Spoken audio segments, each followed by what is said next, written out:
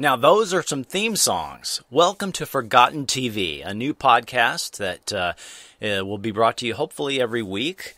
You'll find us on the Forgotten TV Facebook page, as well as your favorite podcast aggregator or app. And my name is Chris Cooling. I'm found at DVD Chris on Twitter. Just to tell you a little bit about our upcoming show, I would call this episode 0, just to give you a little bit of a background of what we might cover here on Forgotten TV. I'll be joined by some friends on future shows.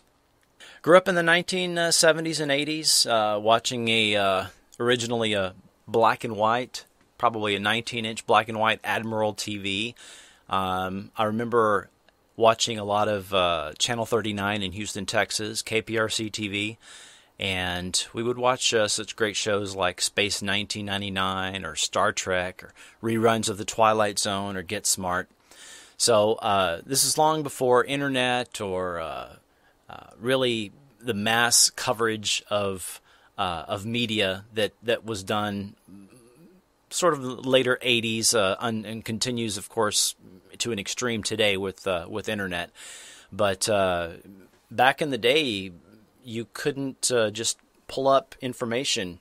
You had to watch a show like Entertainment Tonight or read the insert in the newspaper to find out what was going on, or read a magazine, find out what was happening with new movies and TV shows. Or you could read the articles in TV Guide and so forth. So some of us used to do things like write our own episode guides of classic TV shows. I remember watching Greatest American Hero and Wonder Woman and Battlestar Galactica and writing down the episode names so I could keep track of how many episodes there were and what they were about. And it sort of blows my mind. You can just pull all that stuff up just instantly now. Doesn't matter what the show, what the topic, you can pull up just about everything about it. But TV used to have some great theme songs, didn't it? They don't do that a lot anymore. There are a couple of holdouts. Recent shows like Mad Men and I guess Law and Order still have some great instrumental themes. But a TV theme song, often accompanied by lyrics, used to be something that was commonly done and explained the show to people who maybe a new viewer just that week can remember some of the great like police detective shows like Hill Street Blues and Cagney and Lacey had great instrumental themes. Mike Post and Pete Carpenter used to write great TV theme songs like for Greatest American Hero or The Rockford Files, The A-Team. Some shows had 60, 75, 90-second theme songs to open up a 1-hour show, and that's simply not done today for commercial time, if for no other reason. But I remember a show called Angie with Donna Pescow had an incredible 90-second theme song that just introduced all the characters every week and explained what the show was.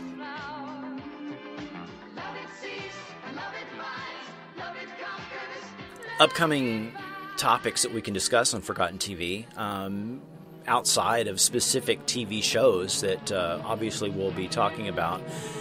Remembering the greatest or the great voiceover actors for TV. Remember the announcers for ABC and other networks.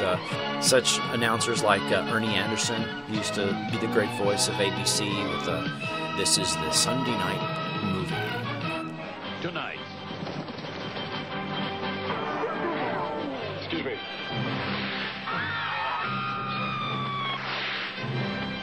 Easy, miss. I've got you. You've got me? Who's got you? It's the Man of Steel in action. America's greatest superhero. Hang on, kid.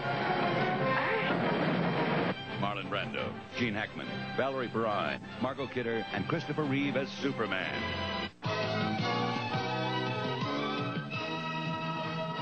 Danny Dark, who provided the voiceover for Superman, for the Super Friends in the 70s, and did a lot of TV announcing work. He's got X-ray vision. I feel like a peeping Tom. and it's driving him crazy. Is this a come on or what? They can't resist the powers of Matthew Starr Friday. I'd like to talk about some of Gene Roddenberry's forgotten TV movies of the 70s and 80s. I mean, a lot of people remember he worked on The Lieutenant in the 60s and a couple of other shows outside of Star Trek, but I'm recalling shows like Genesis 2 and Planet Earth, which were attempts to launch another sci-fi TV series. A show called The Questor Tapes, and another show called Spectre. So we'll talk about what all those were about. Remember the great fall TV network campaigns that networks used to do in the fall? Especially, I remember NBC and ABC used to put on some really great campaigns. Coming on strong, come on along to the place where you belong. Come on along with ABC. We're reaching out, it's you and me.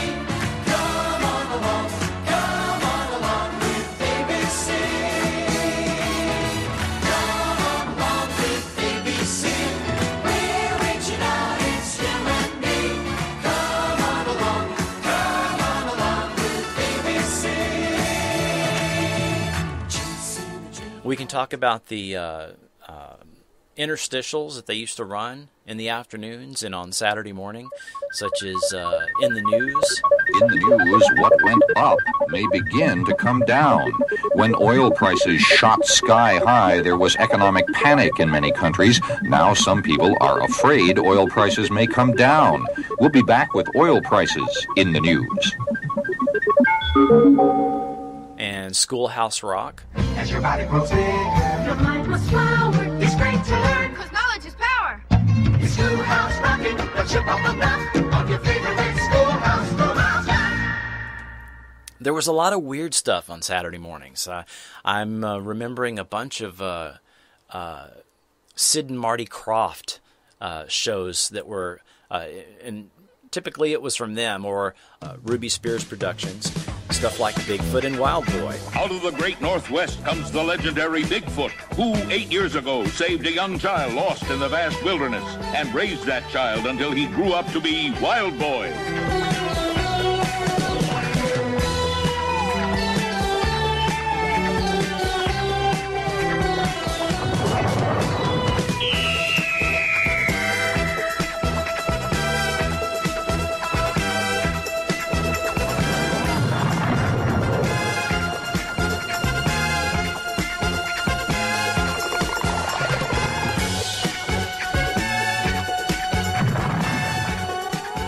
Electra Woman and Dyna Girl, The Krofft Super Show, Arc 2, and really far out stuff like Lidsville and H.R. Puffin stuff and Wonderbug.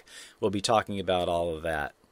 And there were some forgotten TV shows based on movies. I mean, for every MASH or Highlander the series, there was Logan's Run or Planet of the Apes, Starman, or War of the Worlds. We'll be talking about all of those. There was some great time travel shows in the 70s and 80s, and slightly before.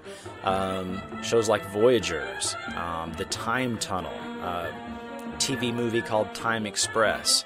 We'll be talking about how The Fugitive was a prototype for tons of shows, everything from Lucan to Starman, Incredible Hulk.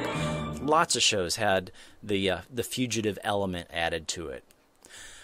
Some of the animated TV versions of live-action shows, such as The Addams Family or Alf, The Brady Bunch, Lassie, Mork and Mindy, Star Trek, and The Partridge Family, all had animated versions of the live-action counterparts. We can talk about the ABC after-school specials, the rise of syndicated TV in the 1980s. You know, for every Star Trek The Next Generation or successful franchise like Highlander the series, there was Superboy or War of the Worlds or Dracula the series, and some things that a lot of people don't remember. I'm recalling a lot of the TV superheroes of the 70s and 80s. A lot of people remember The Greatest American Hero, but what about My Secret Identity or Misfits of Science, The Man from Atlantis? the TV version of Spider-Man, or the Shazam and Isis Hour. We'll be talking about what that's all about. And looking at some of the TV guides and looking at the schedules of specific years. Some of TV's more outrageous vehicles, like the sci-fi RV on Arc 2, or the tricked out semi on the Highwayman, or the Street Hawk motorcycle, or the Lamborghini that Automan used to drive, what we used to call the cursor car. So there's a lot of topics that we can discuss outside of specific TV titles, and hope to be bringing you some of those topics in the near future. So you can find me online on Twitter at DVD Chris, on our Forgotten TV Facebook page. I'm also a co-host of the Walnut Grove Cast, another podcast where we discuss the Little House on the Prairie TV series, and occasionally I'm a guest on VHS Rewind. So tune in next time, and I hope to see you soon.